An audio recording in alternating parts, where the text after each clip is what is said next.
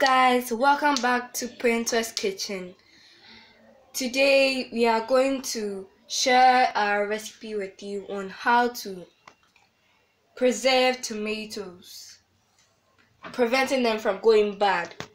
So when you buy a lot of tomatoes, there's a high risk of you have a very high chance of it getting bad or rotten. So we want to share this recipe with you to prevent your tomatoes from getting bad. Please make sure you share, like, comment and subscribe to this YouTube channel, and make sure you turn on that notification bell so that you'll be one of the first people to hear from us when we upload a new video. Thank you. So our ingredients needed are some tomatoes, some salt, any seasoning of your choice, some peppers and some bell peppers, anything. So we are going to cut bell peppers into we are going to chop our bell peppers, and we are going to cut our tomatoes into quarters. Now we are going to blend our salt, peppers, our salt, peppers, bell peppers, and tomatoes together. We are going to also add some water. So now in our blender, our tomatoes that have been cut into quarters are going in firstly, followed by our bell peppers, 2 peppers, and some salt. We are also going to add a cup of water.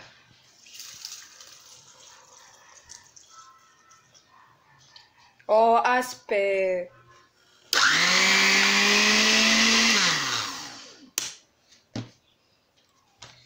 cover it.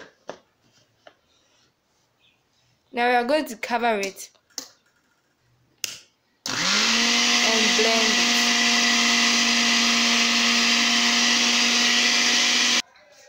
So I have blended my tomato mixture. Now I'm going to start the tomato process.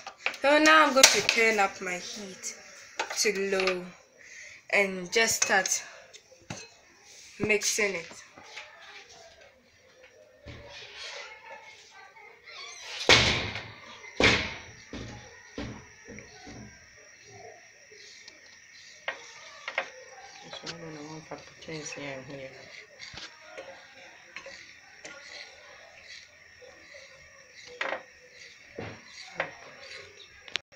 So we are going to we are doing this for it to simmer. We are making this simmer on the fire. So you know that your tomato puree is almost ready when you see bubbles coming, some sort of bubbles coming up. So this simmering process is to remove the moisture from our tomatoes and also reduce them. We're also going to take out the sort of sour taste inside the tomatoes and make them better for use.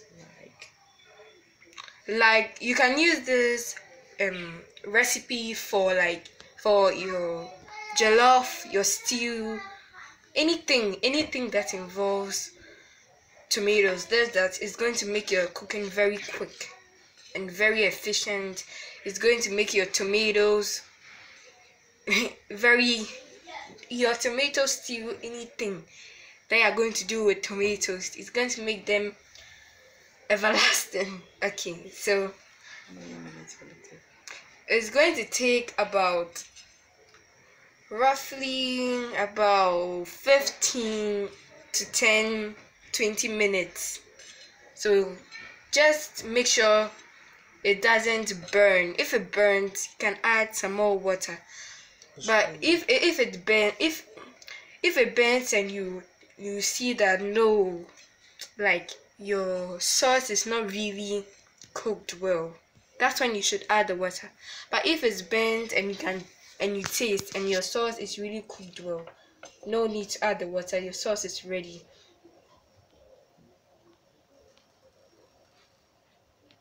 So after about 5 to 7 minutes, you can see our tomato sauce has started to boil and the bubbles are starting to appear. You can see this type of foamy action that shows you that you're on the right track.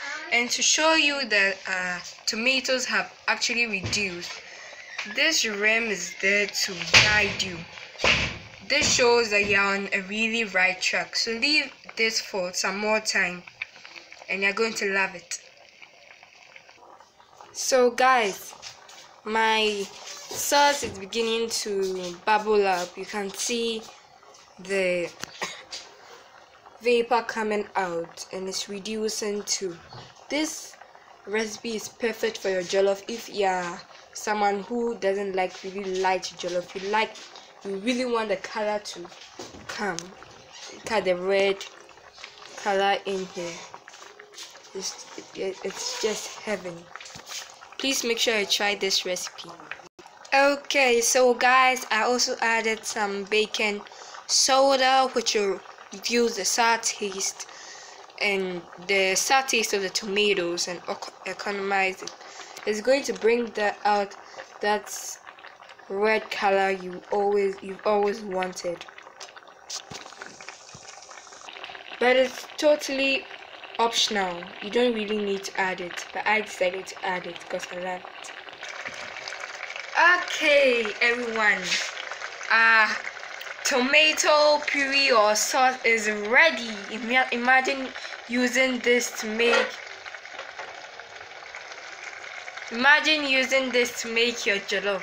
Imagine the color.